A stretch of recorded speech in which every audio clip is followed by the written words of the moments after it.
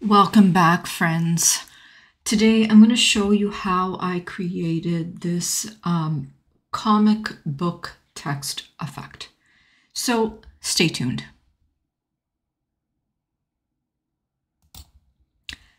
So welcome back.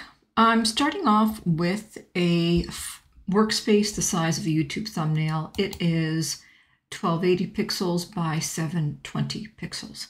And I'm gonna straight away go to my apps. I'm going to go to apps on my left side, and I'm gonna search for an app called Type Gradient. This is what it looks like. And when we open it up, the first thing that we're gonna get is a section right at the top for main text. And in here, we just type in what our text is supposed to say.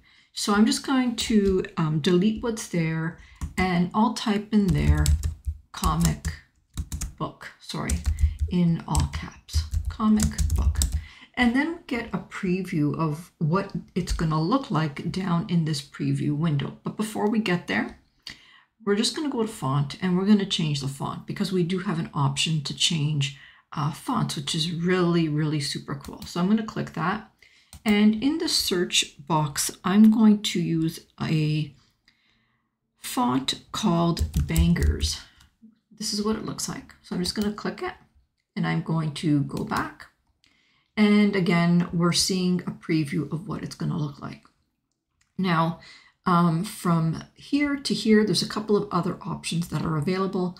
I'm going to set my alignment at left. If you have more than one line, you can choose between left, centered, and right aligned, but left is gonna serve me just perfect. Line height doesn't matter because I only have one line of text, and we also have gradient. And this is the meats and potatoes of our outcome, the outcome that we want our text to have. So we're going to start off with the first one, and it's going to change the gradient from the top to the bottom. So I'm going to change the first one to a yellow color. So I'm just going to come here, and I'm going to try and change it to a bright yellow like that. I'll click on the second one, and I'm going to make it a slightly less between an orange and a yellow like that. And I'll click the third one, and the third one I'm going to make a bright orange like that. Okay, and once you're done, you can just click outside, and then you'll see a preview of how that's going to look. Now you'll notice in the preview that you're going to have two circles, and that controls the angle and the direction of the gradient, but we don't need to change that because we want the bottom to have like an orange glow, and then above that have that yellow. So I'm just fine with leaving it like that. So I'm going to leave that, and I'm going to add that to my design. All right, so we have the first part of our design ready. Now I'm sorry if I'm a little chatty. I like to explain what I'm doing and why I'm doing it. So my tutorials do tend to be a little bit longer than the normal person because I like to explain what I'm doing. So hang in there. I promise by the time we're finished, this is going to be well worth your wait watching all the way through this tutorial. The next part, what I'm going to do is I'm going to go into my elements, and I'm going to search for dots, and I'm going to add another page, and I'll just search for dots. And what I'm looking for is kind of like a pattern. So I want a graphic, and I'm going to use this. And I'm just going to turn this around like this, and I'm going to bring it down here. Now I can't use this in the next step because it needs to be a photo. We're going to use font frame next. So I kind of need to make my own photo. So I'm going to put 3 panels going all the way across my page. Before I do, I'm just going to make it black, both sections black, or both options. So That's my first one. I'm going to take a copy and just put it beside my first copy like that. And I'll make another duplicate and we'll leave it like that. Okay, this is perfect.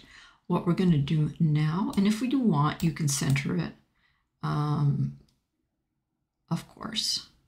And what we'll do now is we're just going to download this part so that we can make it an actual image. So I am downloading page 2. I'm downloading it as a PNG.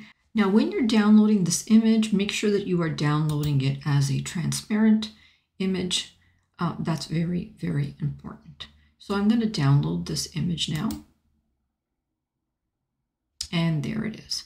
So I'm going to add another page. And I'm going to use another app called Font Frame.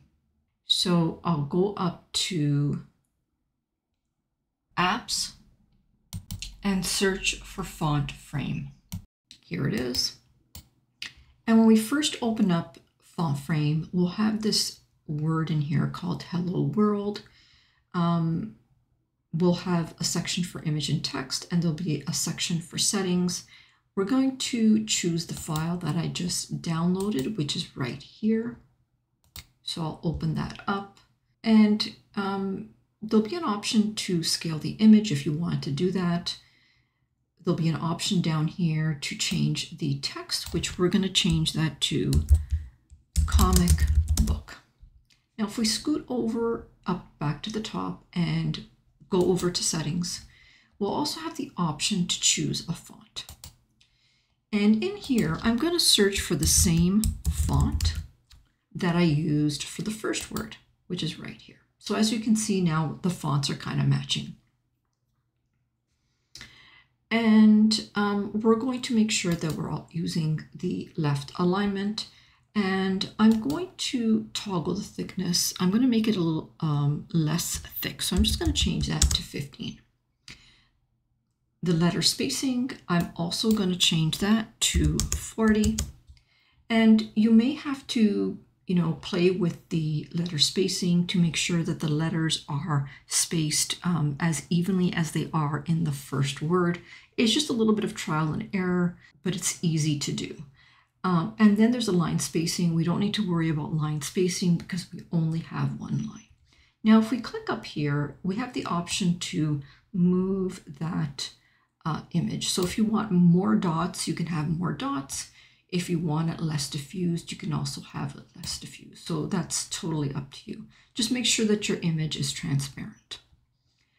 So once we are happy with our the way our text looks, we can add it to our workspace. So I'm going to go back up to our first page where I had the first word, and I'm now going to click Add to Design.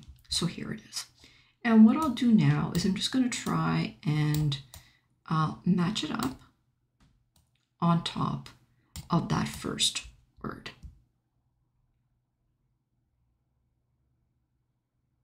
Okay, and there we have our result right there.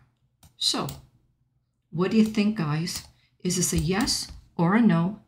Let me know in the comments. And if there's anything else you want to learn or you want a video on, please leave that in the comments as well. If you learned anything in this tutorial, please press the like button and subscribe, and check out my YouTube channel membership levels. There's a level for everyone. For now, my friends, I will say bye-bye until next time.